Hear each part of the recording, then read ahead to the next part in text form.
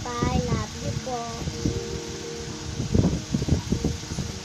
Salamat po sa binibigay niyo sa amin, sa pagsisikap, sa pagtatrabaho po. Thank you po. Lagi ka po mag-ingat sa pag-drive niyo po sa araw-araw. Mahal na mahal ka po namin. Love you. Father's Day, Papa. Ingat ka palagi. Salamat sa lahat. Happy. Happy Father's Day pa. Salamat sa pagsuporta. So, Dad, Happy Father's Day. And yun lang, just to let you know, mahal kita. And have a happy and long life. Yun lang, Happy Father's Day. Hi Dad, Bunso here.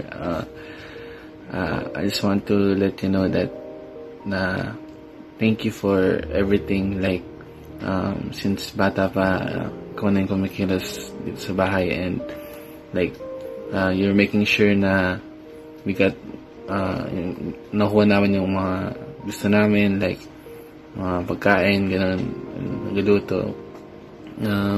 Ayun just know that we are thankful for everything that you are doing and you've been doing, and just know that we are always here, and we love you. Thank you. Bye. Hi Daddy, I want to thank you for everything. Thank you for all the sacrifices you made for our family. Thank you for all the things that you do for our family. Salamat sa walang sawang paghatid at pagsundo sa akin from work. Maraming salamat sa lahat. Mahal na mahal kita. Hi Dad, Happy Father's Day. Thank you sa lahat ng sacrifices mo, sa mga pagtatrabaho na ginagawa mo, kahit na palagi kaming naiinis pag pinapagalitan mo kami or pinagsasabihan, palagi ka pa rin nandyan para i-guide kami sa lahat. Sobrang pinagpapasalamat lang po namin yan. Thank you. Happy Father's Day. Papa, nagpapasalamat ako sa Diyos kasi ikaw po yung nagbibigay ng mga pangangailangan sa amin. Tsaka po ikaw po yung nagtatrabaho para makuha namin at tsaka mabili namin ang mga pangangailangan namin. Tsaka po nagpapasalamat din ako kasi kahit hindi po ligtas na lumabas sa bahay, ikaw po yung nagtatrabaho para mabuhay po tayong buong pamilya. I love you, Papa. God bless. Ingat ka po lagi sa pag-drive mo. Sa pinakagwapo kong tatay, thank you po sa lahat ng binigay niyo sa amin, sa lahat ng suporta, sa pagmamalasakit. Salamat dahil din niyo kami sinukuhan. Thank you po sa lahat. Happy Father's Day. Hello, Daddy. Thank you sa pagsama sa akin sa eternity. Thank you din sa pagsama sa akin pambili ng pandesal. I love you po. Ingat ka palagi. Mwah. Okay. Una sa lahat, gusto ko nga pala pasalamatan ng papa ko at batiin ng Happy Father's Day, Rodelio Victorio. Thanks for showing me right from wrong. Thanks for giving me a love and shelter. Salamat sa lahat ng sharing na ibinigay mo. Binigyan mo kami ng tuwa, saya. Salamat sa lahat ng turo mo sa akin na paano tumayo sa sariling paa, sarili ko. Salamat sa pagbibigay ng pagmamahal, pag-aaruga. Salamat sa pagbibigay ng mga suporta, inspirasyon. Thanks for giving me in my debating and my decision, sa mga wrong decision ko na di naman dapat, at ikaw ang nagpayo sa akin. Salamat sa pagiging responsable at saka kind and hardworking syempre. At salamat for showing how to maging isang ama kagaya mo. You care for me, kung paano mo kami nalaga magkakapatid. Pinakitaan mo kami, pinakita mo paano maging isang great father like you. And for a special father like you na iba.